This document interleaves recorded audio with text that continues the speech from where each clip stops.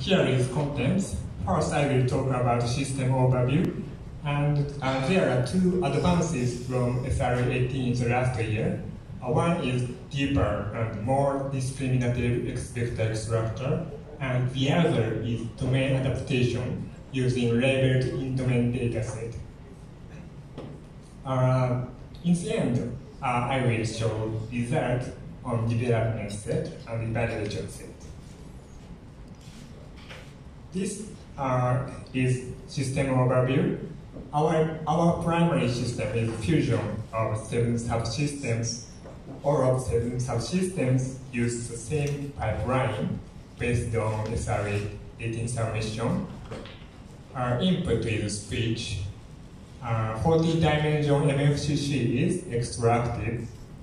Then a neural network-based voice activity detection is applied. Next, X vector is extracted. We used our own technique for this part in the last year. For example, multi-head attentive pooling. Submission in this year also based on this X vector structure. And then X vector are centralized by in-domain X vector mean. Next, HTTP-LDA is used for scoring. We used unsupervised domain adaptation in the last year. In the end, score normalization and calibration is applied. Major advance in this year is there are two major advances. One is X vector extractor part. We used deeper and more discriminative X vector extractor. And second part is HTTP-LDA part.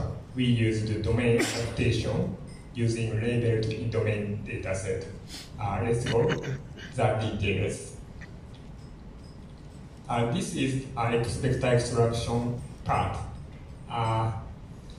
Main difference from the last year is we used very deep neural network. It has 43 layers. These 3 values means the first 5 means kernel size, and this 1 means dilation rate, and 512 means output dimension. So this is one layer TDNN, and this quote is residual block because we use this very deep neural network. So for avoiding gradient vanishing problem, we used residual blocks. We also replaced this function with additive margin softmax. Some study shows improvement with this loss function, so we followed the studies.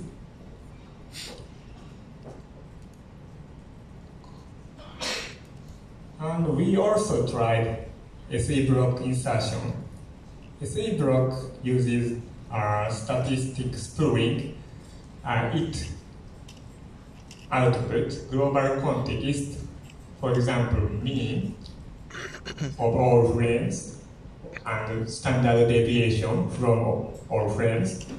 And using the global context, it outputs from 0 to 1, and it multiplies with original output from this layer. So this SE block is used for soft channel selection. We expect this enhance the neural network.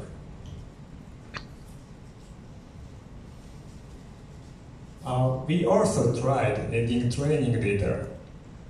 Our system uses pool of previous SRE data, switchboard data, and voxel.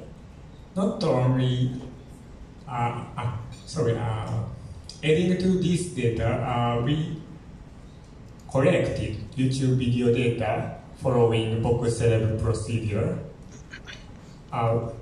Even if this is still out-of-domain data, but if we increase number of speakers, we can expect neural network can improve. So we add this data for one expected extractor. We also tried adding SRAT evaluation data for expector training because this is in domain data in this year. So we just pool all this SRAT data and this large number of out-of-domain data. Then we got neural network. This is, as I mentioned, we have 7 expector extractor. This table shows the configuration. From front 1 to front 3, difference is loss function. Front 1 uses naive softmax loss. Front 2 and 3 use additive margin softmax loss with different hyperparameters. Front 4 and 5 uses a several number of SC blocks. Front 6 uses in-domain data, SRAT evaluation data for expector training, and front 7 uses our own private YouTube video data for expector training. Okay, second part is back-end part. We in this year, small speaker level in-domain set, it means SRAT evaluation set, is used for domain adaptation of PLDA. Our approach is a tandem approach of Choral Plus and linear interpolation.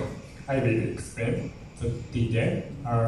This figure shows our approach in the last year. Only SRAT unlabeled set was available in the last year, so we applied unsupervised domain adaptation named Choral Plus. Then we could get pursued in-domain PLDA, which is closer to in-domain than out-of-domain PLDA. In this year, we have SRAT evaluation set, so we also trained in-domain PLDA, and we applied linear interpolation between this in-domain PLDA and pursued in-domain PLDA. As I mentioned, we expect this is closer to in-domain data than out-of-domain PLDA, so we don't use linear interpolation with this to we select linear interpolation with these two PLDA.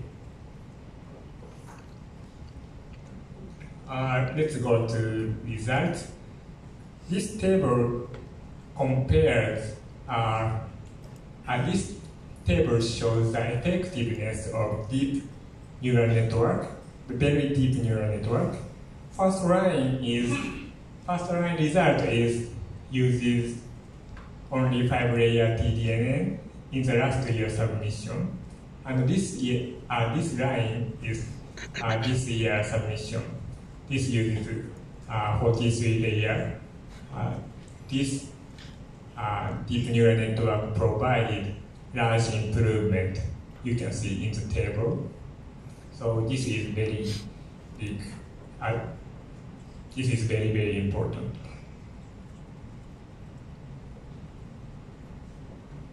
Next, we want to compare our 7 subsystems. From front 1 to front 3, difference is loss function. Compare these three. Front 3 shows the best performance.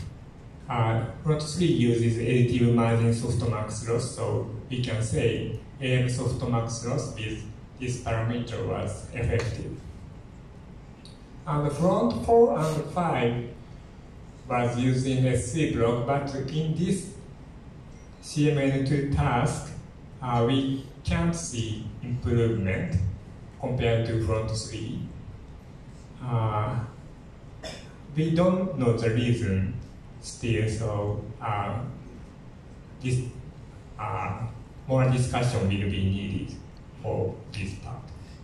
And front 6 and 7 use the additional training data. Compared to front 3, front 6 shows the improvement. Front 6 uses SRE18 variation set for training, so addition of in-domain, small in-domain data set was effective.